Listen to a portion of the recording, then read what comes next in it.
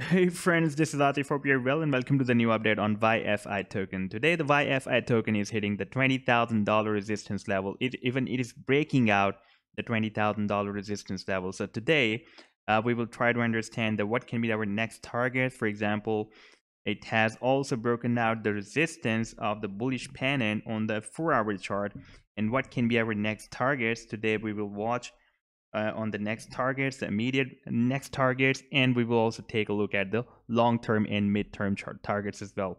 Before starting the analysis, I would like to recall this pattern again that I shared with you on 3rd of October, that the price action of YFI token with Bitcoin pair and with the US dollar pair as well, it was forming a bullish butterfly pattern. For example, this was the US dollar pair when the price action was just completing the final leg of this bullish butterfly, and I predicted that the price action will enter here, and from this potential reversal zone it will be moved up as per Fibonacci sequence of bullish butterfly.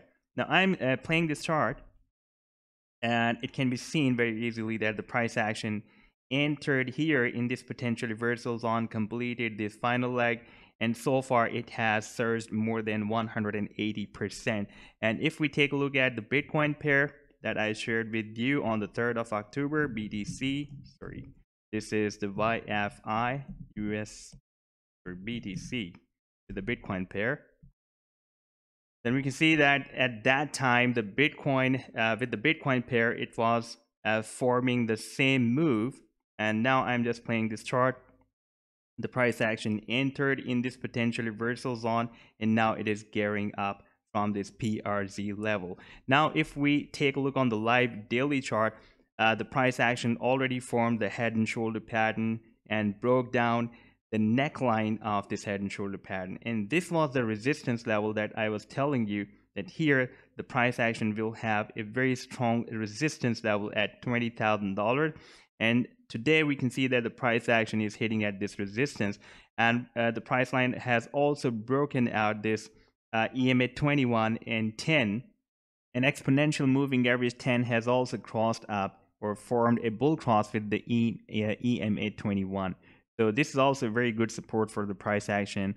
And until we have this support, the price action can continue this rally and even can break out this 20,000 resistance level. Now, if we take a look on this chart, here I told you that the price action has found a very strong resistance level, a trend line or rejection line. And today the price action is breaking out that rejection line as well. And this is the simple moving average 50, and this is the simple moving average 25. Now, if we just calculate the candlesticks, so we have 99 bars or candlesticks so far appeared as per Binance chart. So I need to place the 99 moving average with the time period of 99. It is almost 100 simple moving average, you can call it.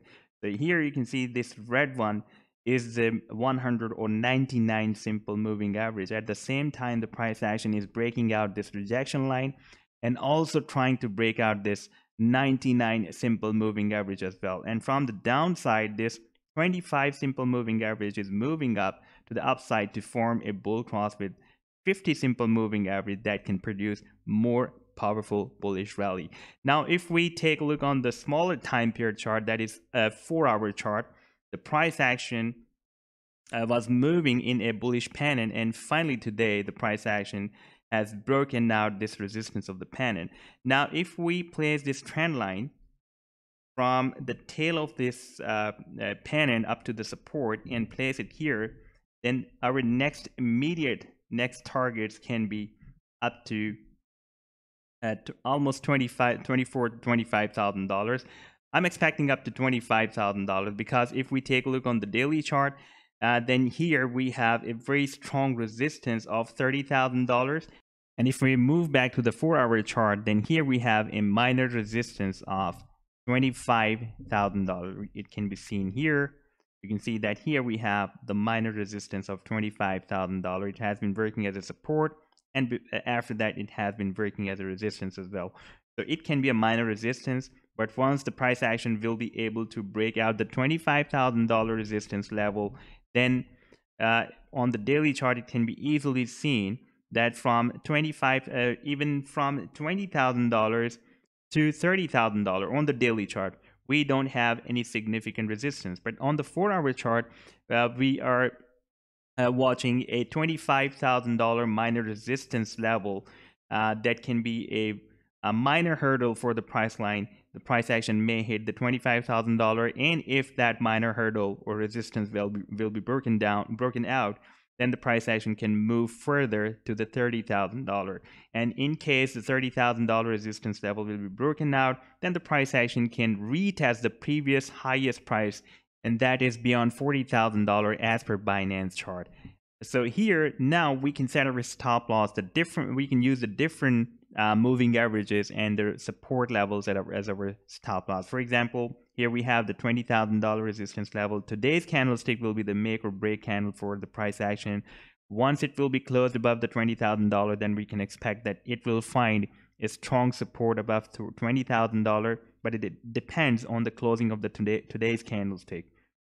Then we can set our stop loss at the $20,000, and we can also use these EMAs as a stop loss.